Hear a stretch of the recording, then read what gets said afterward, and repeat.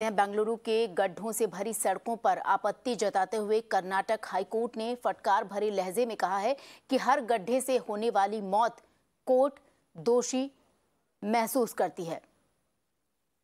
और साथ ही साथ आपको बता दें कि अदालत ने बेंगलुरु के सभी प्रमुख सड़कों पर गड्ढों को ठीक करने के लिए सिविक बॉडी को 15 दिन की समय सीमा दी है। कोर्ट की तरफ से साफ कर दिया गया कि जो सेंट्रल बेंगलुरु की सड़कें हैं वो 15 दिन के भीतर जो सड़कों में गड्ढे हैं वो भर जाने चाहिए। साथ ही साथ कोर्ट ने 13 मार्च को एक गड्ढे के चलते 27 वर्षीय शख्स की जान जाने पर भी चिंता जाहिर की है।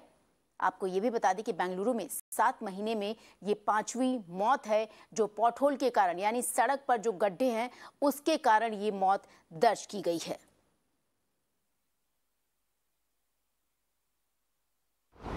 The Karnataka High Court has asked the BBMP to fill and repair potholes and roads in the Central Business District within 15 days.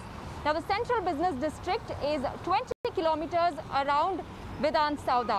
Now, the road that I'm standing on right now is just about 2 kilometers away from Vidhan Sauda, and you can see for yourself the condition of this road. Extremely in bad shape. Now, either these roads are not repaired, or the ones that are repaired wears off in no time due to the poor quality of work, or they are dug up time and again by different agencies. Now, in this particular road, you can see there's metro construction on both sides of these roads.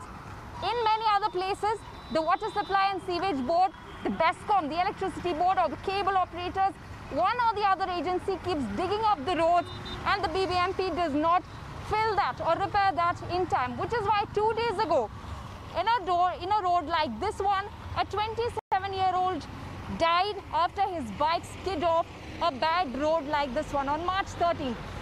The High Court has taken a note of this and has said that we feel bad when a life is lost due to bad roads. And this is just one of the many warnings that the BBMP has received from the High Court, but there has not been any difference on the ground.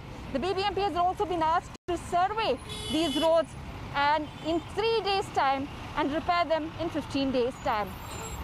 With camera person Santosh, Ritu from here now.